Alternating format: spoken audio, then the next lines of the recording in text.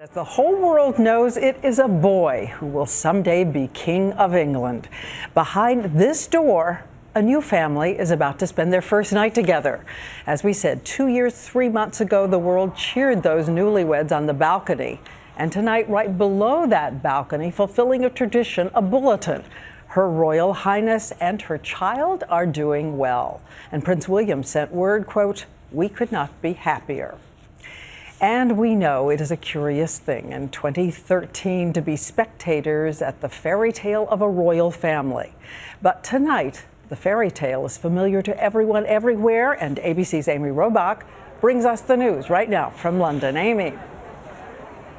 That's right. Good evening, Diane. And believe it or not, there are still hundreds of people lining the streets here, some of them planning to camp out overnight just to get that very first glimpse of the new royal family, hopefully right here on the steps of St. Mary's Hospital.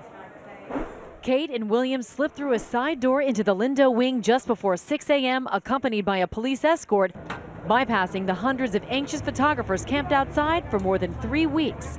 More than 10 hours later, the heir to the British throne was born, weighing 8 pounds 6 ounces, a little boy with the former title, His Royal Highness, Prince of Cambridge.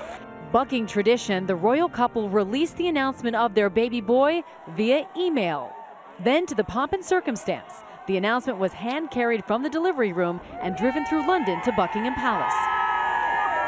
Posted at the gates with the news that both mother and baby are doing well. The announcement was placed on the same easel that brought news of William's birth, the last time a royal heir has been so eagerly awaited. The royal family spent much of the day anxiously waiting across England.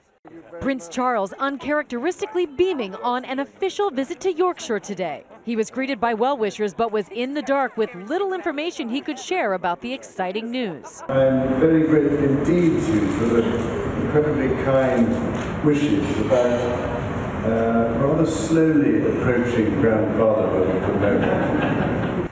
Following the arrival of his first grandchild, Charles said he was overjoyed. The Queen made her way back to Buckingham Palace from her weekend at Windsor, later saying she is delighted with the news. And Uncle Harry waited for the news at his Air Force base. This moment long awaited since the fairy tale wedding between Prince William and Kate 2 years ago. The new family will live in Kensington Palace with a specially designed nursery and expansive gardens. The palace apartment still under renovation. This royal heir will have a very modern upbringing.